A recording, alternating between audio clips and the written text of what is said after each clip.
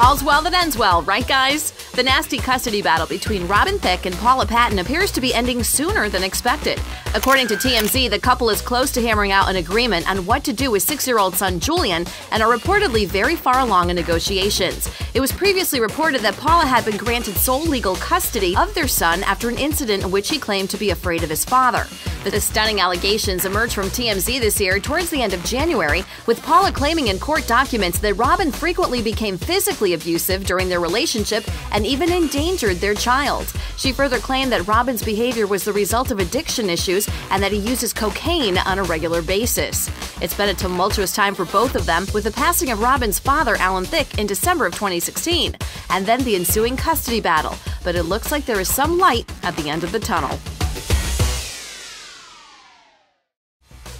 Everyone knows those gossip magazines at the grocery store are old news. That's why we give you the best celebrity stories and headlines on a daily basis. So sit back, watch, and be sure to like and subscribe.